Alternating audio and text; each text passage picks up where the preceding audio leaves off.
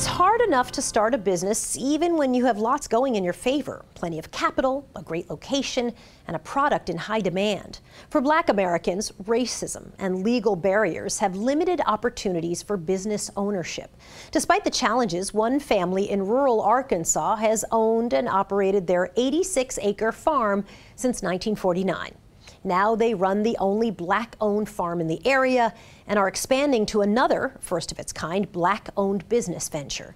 Our correspondent, Dina Demetrius, visited Helena, Arkansas, in the heart of the Mississippi River Delta, where Harvey and Donna Williams are investing in the town that 5 generations of their family have called home.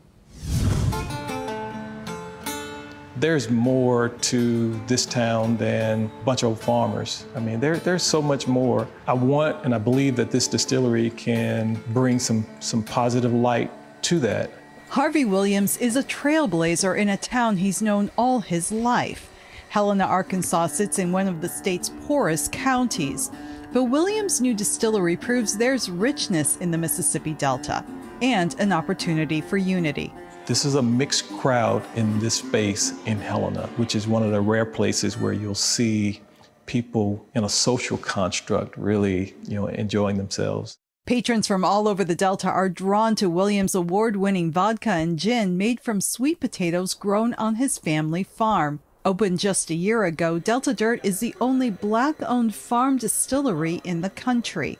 But for Williams and his wife, Delta Dirt is distinguished by something even more profound.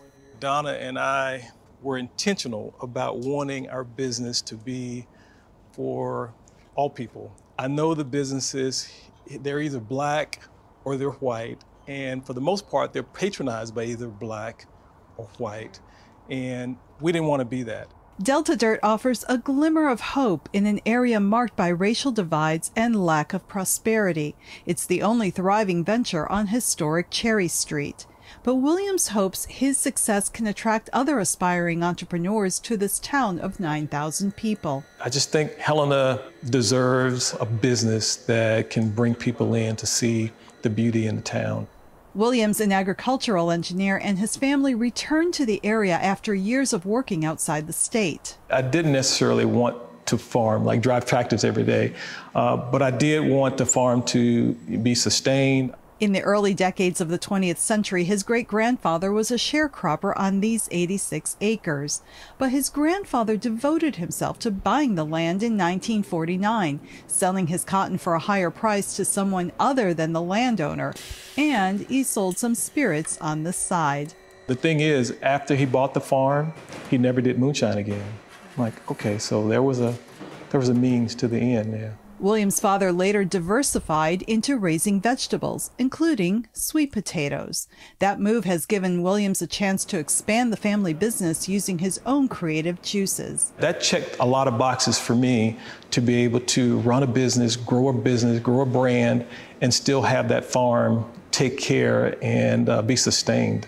It took a lot of learning just to understand the distillery business, and I went to conferences about distilling. And most people say this is wheat, but this is a barley. Despite all his groundwork and expertise, Williams was unable to get bank loans. The family used all their savings to start the distillery. He's now inspired to share how the next generation of rural Black families can expand their own opportunities to create generational wealth. I had a group of FFA students, Future Farmers of America students from the high school I graduated from. And part of it is letting them know that there's more to farming than just driving tractors and doing that. This is about business. Williams has passed this spirit to his children, like son Thomas, who has become a head distiller. But sadly, Harvey Sr., whose support and guidance was an essential ingredient in their success, passed away last year. I could tell he was proud of us and what we had, accomplished, especially in this area. I mean, it's not something that Black people just do, is to open up a distillery and open up a business that has the potential to be as successful as I think we're going to be. For my family, it definitely will be transformational. The Williams family is lifting up its own legacy while raising spirits in the Delta. Cheers. In Helena, Arkansas, I'm Dina Demetrius for Matter of Fact.